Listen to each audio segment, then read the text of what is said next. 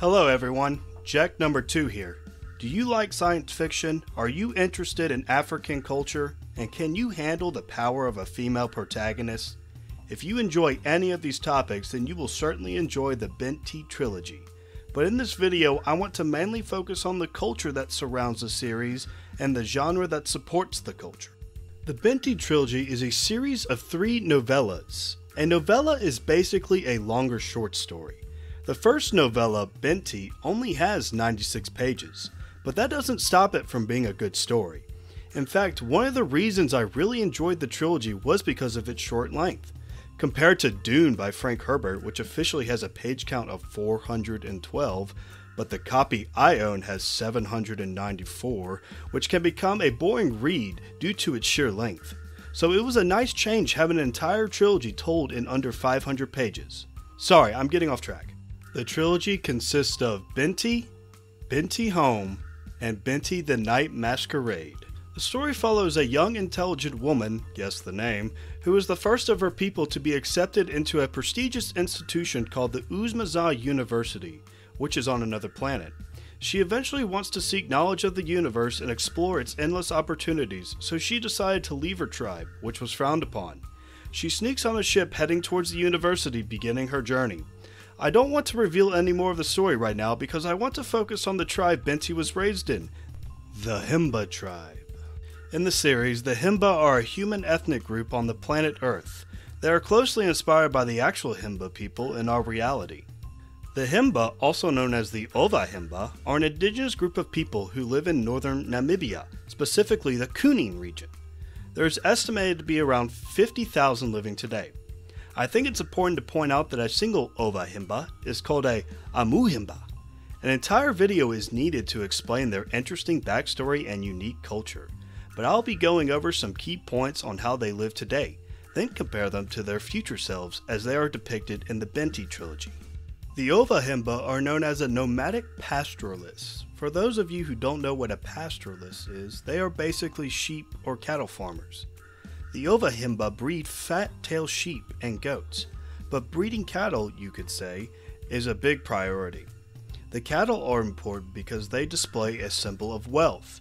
I also imagine their social reputation is determined by the number of cattle in their stock because wealth is usually associated with social power, but that's just a speculation. I pointed out that the Ova Himba are nomadic, but they are actually semi-nomadic. The Ova Himba travel to several destinations over the years. They might even return to their previous spots around the country. I imagine they move around every so often because of the hot climate that dries up all the water for the tribe and their livestock. Also, if there's no food for their livestock, then they might have to move to a better patch of land that grows better grass. The Ova Himba are said to be one of the last nomadic tribes in Namibia. A presence of male dominance surrounds the culture. The tribe practices polygamy, allowing men to marry 2 wives. The life of their children is arranged at a young age. The father oversees finding a male partner suitable for his daughter. Once again, I think that social reputation plays a role because I believe that the father would want his daughter to marry a man with the most cattle, to gain social power and respect among the community. Again, this is just speculation. Both men and women in the group wear clothing that help withstand the hot semi-arid climate in northern Namibia, where barely any rainfall is present. The clothing is a simple piece of calf skin and sheep skin that is wrapped around their waists like a skirt.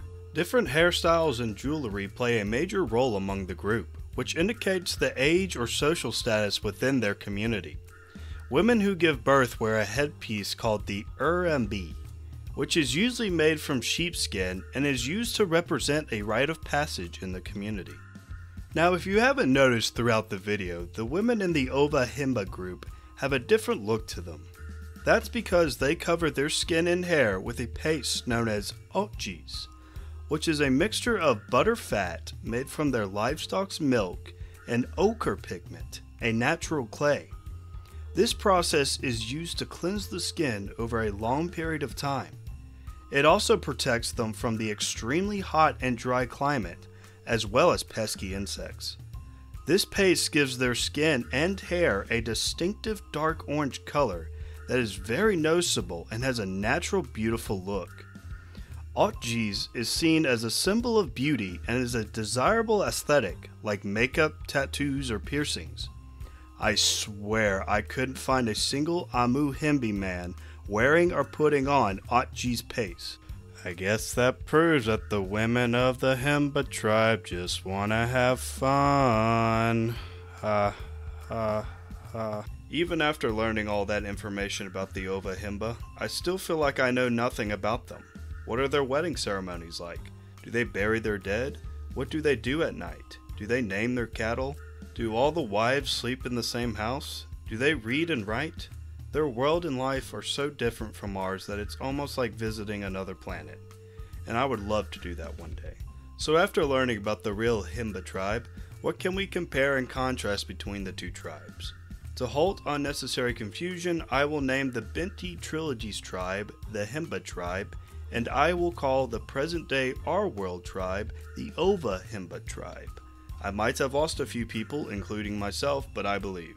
Well, I think the most obvious difference is that the technology gap between the two is tremendously wide. The Himba tribe over the years have moved past the primitive nomadic lifestyle.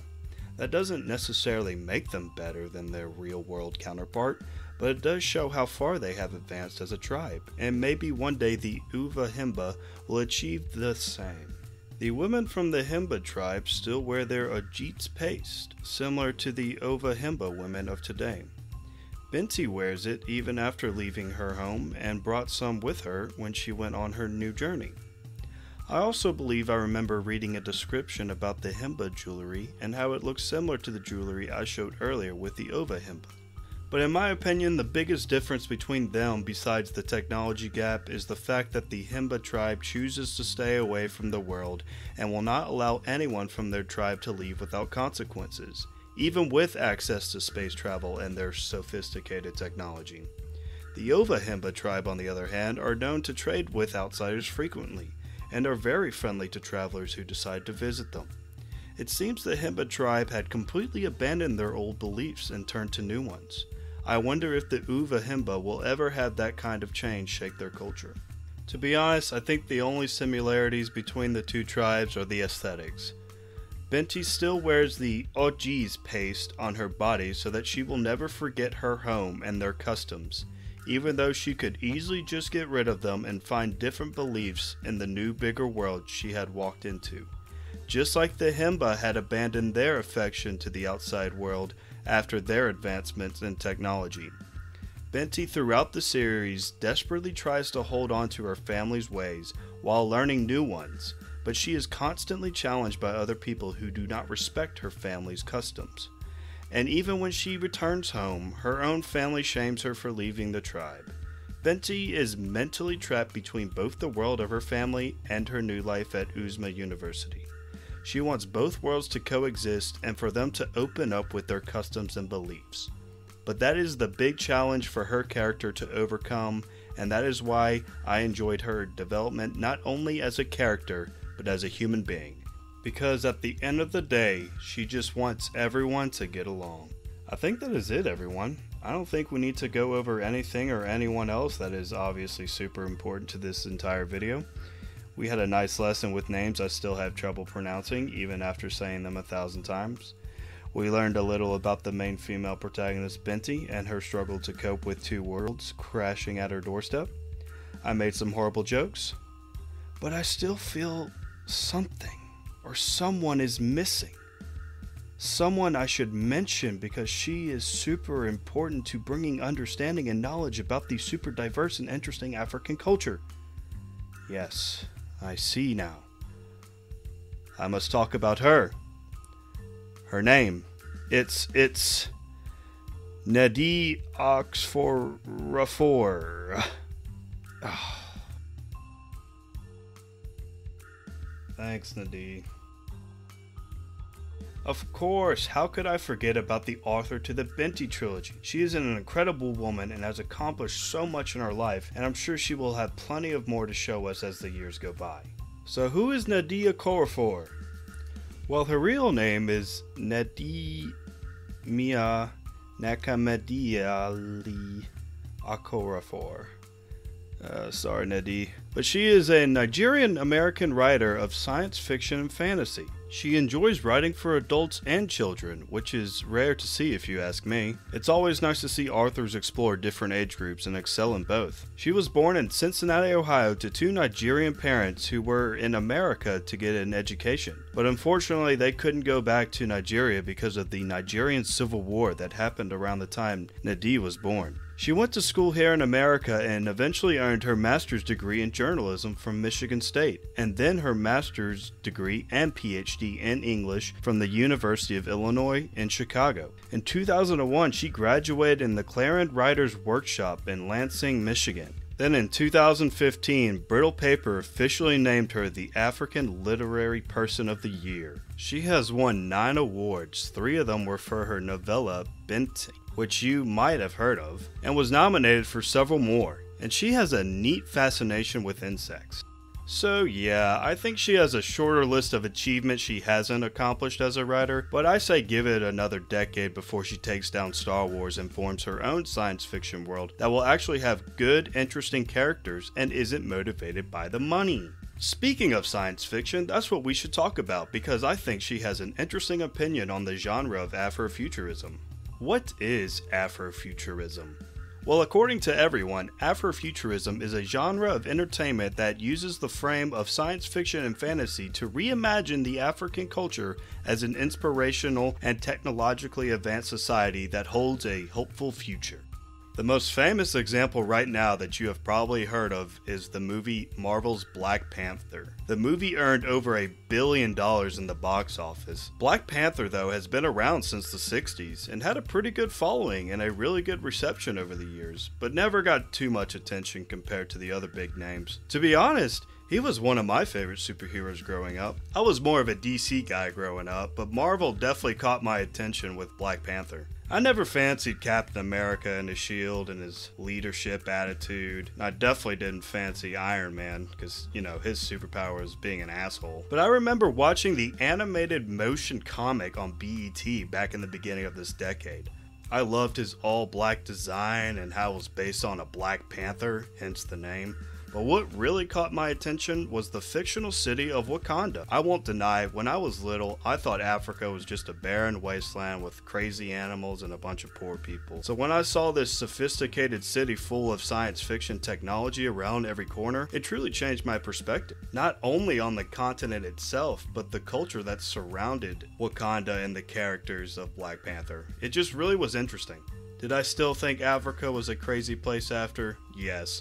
But I see why people are calling this genre a beacon of hope, especially for the black community. I hope hundreds and hundreds of kids are inspired to be like Black Panther, or any character in the Afrofuturism genre. Binti's story falls under that genre, but Nnedi has a strong opinion on how the genre is being named. Afrofuturism isn't the correct way to say it according to her. She prefers the name African-futurism. And I couldn't agree anymore, but I'm going to try and one-up her. Not better, but not bad.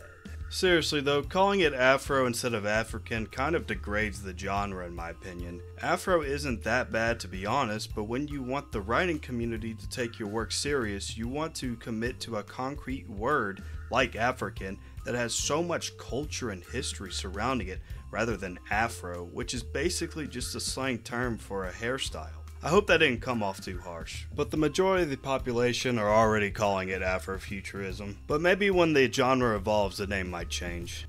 I just don't want big entertainment corporations to take this genre and mish it and mash it into this non-creative mess, especially since Disney's got a head start with Black Panther making over $1 billion, which was a good thing to be honest because it got the name out there and it got the genre out there, but you know, those guys only do it for the money, so just gotta watch out for that. Alright, my personal thoughts are coming out, so I probably should shut it down before it gets too crazy. Well guys, it's been a good run. I got to introduce you to the Binti Trilogy. I hope I sparked your curiosity to check out more on the Himba tribe. They really are a fascinating group of human beings. You got a good idea of who Nude Okafor is and her potential future, but you definitely didn't learn how to pronounce her name correctly thanks to my horrible reading skills. I hope you all enjoy the video and have a good one. And Nude, if you somehow see this video, I apologize for pronouncing your name wrong so many times. Thank you for the wonderful Binti trilogy.